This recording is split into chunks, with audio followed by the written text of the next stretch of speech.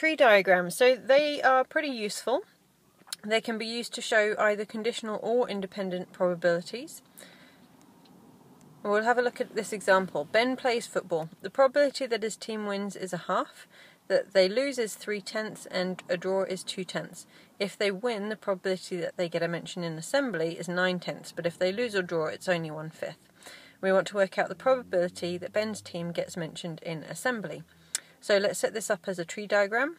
They can either win, lose, or draw, and then after that has happened, the probability of getting a mention will note down as mention or not mention with that little dash. So after a win, it could be 9/10, which means the probability of not getting a mention is 1/10.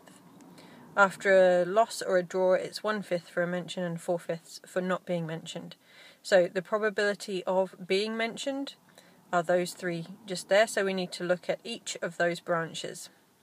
So going along that branch, we are multiplying 1/2 by 9/10 to get 9/20. Next way that they could get a mention would be 3/10 times 1/5. And the final way they could get a mention is 2/10 times 1/5. Now there's 3 different options there that would lead to them being mentioned in assembly, so we add up those 3. So the key ideas are that if we're going along the branches, that means that we can say that it's an and. So like they won and got a mention in assembly, that means that we need to multiply. And if we're looking between the branches, that's where we can say or, and it means that we would add up those different possibilities. If we think about this as tossing 2 coins, we can have heads or tails, followed by heads or tails.